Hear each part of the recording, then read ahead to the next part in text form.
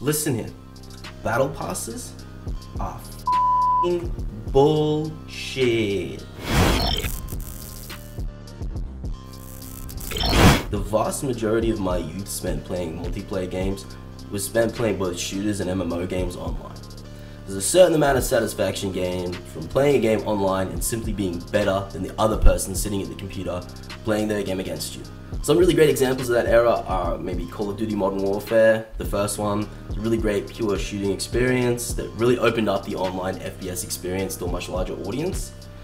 World of Warcraft Burning Crusade was in this era, Eye of the Storm, you know, all those classic battlegrounds maps are really pure, really involved, and really satisfying experiences. Dota 2, StarCraft 2, Heart of the Swarm, some good Call of Duties, Burning Crusade into Wrath. This was really a golden era for playing video games against other human beings, just simply for the thrill.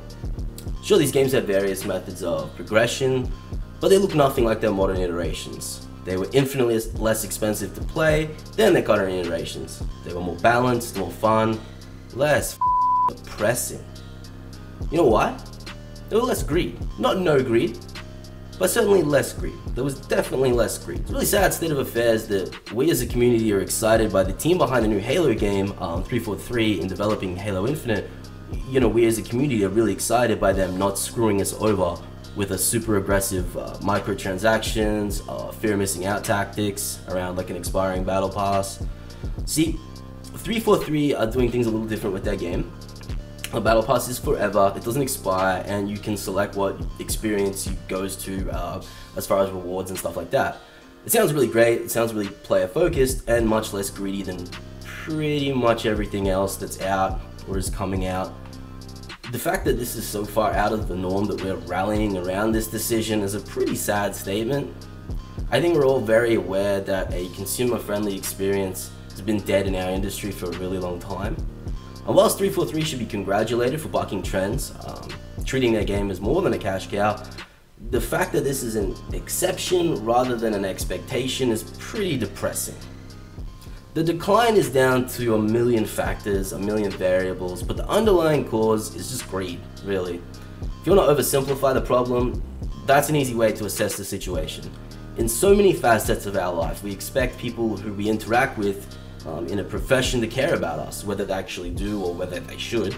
We go to the supermarket and expect everyone working there to answer our beck and call, bend over backwards for us, do it all with a smile.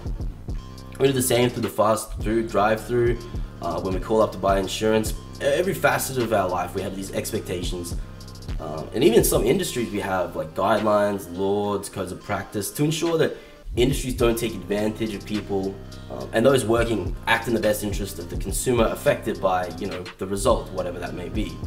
Think of maybe financial planners, insurance agents and brokers, mortgage brokers, loan officers, and more. There's heaps more.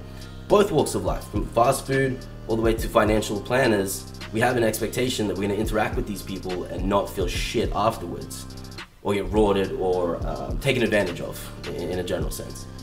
Unfortunately, some industries and professions fall outside that expectation and we get screwed. Sometimes that screwing over leads to change, sometimes that screwing over doesn't, and just becomes expectation instead, or just something we have to accept. Video games sort of fall in the latter. We expect every single game that comes out just to overreach for our money, try to screw us over financially, really. We expect it so much that not screwing over the customer has become like a selling point or a marketing point for video games these days. For developers who are trying to get some good faith for their new release or their upcoming release, what have you. I'm serious, like, no microtransactions or no fear of missing out battle pass bullshit is a selling point these days. Now, I know that Fortnite is really some low-hanging fruit for this sort of thing.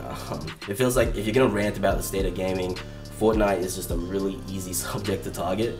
And I know this has been done to death, and there's really nothing new that I can add to that dialogue. But I just needs to be clear, whilst Fortnite is probably the most obvious example that everyone will be familiar with, and they do share the lion's share of the blame for the current state of gaming, it's important to know that they're not really the pioneers that we make them out to be. Valve deserve all the good in the world for the positive things that they've done for PC gaming, and just gaming in general. But they sort of really screwed the pooch when it comes to introducing the world to popularized monetization methods, specifically the Battle Pass in this example. Ironically, one of those pure experiences that I mentioned earlier is one of the first sort of test models for this method. And of course, I'm talking about the 2013 Dota 2 TI Pass, whatever you want to call it. And then obviously the latter iterations of the TI Pass. They also kind of screwed the pooch again when it came to the Team Fortress 2 campaign pass thing.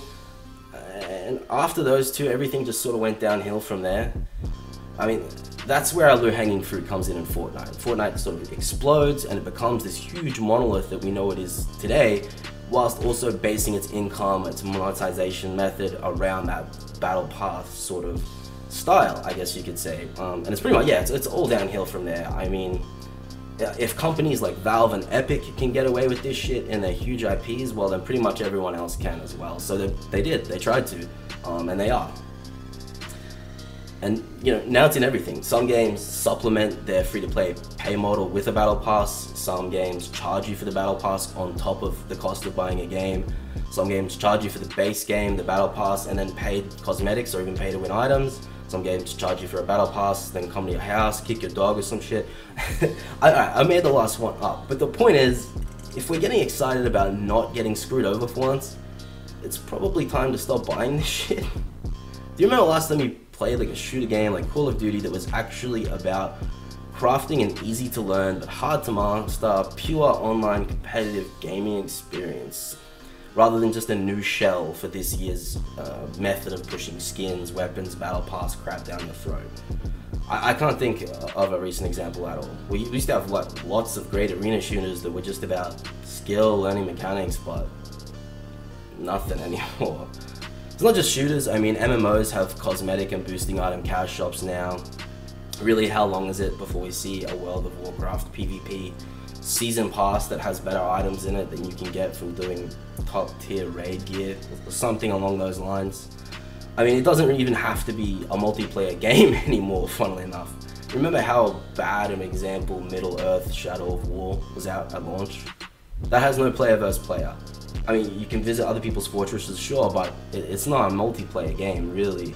And that had one of the worst loot box laden examples that I can think of at all. And it was a single player game. If we had to let that slide, it sets a really bad precedent. What's the solution? Well, people are gonna buy their sort of FIFA sports games and seasonal shooter battle passes regardless of how expensive or insulting they are, really. So waiting on the community to stop buying this isn't really the solution, regardless of how much the gaming community gets screwed over by the result. What is the solution? Is chemically castrating the developers who include battle passes in their games the solution? Yes. Yes, it is. Is shooting them into the sun with a rocket the solution? Also yes. Yeah, those are good.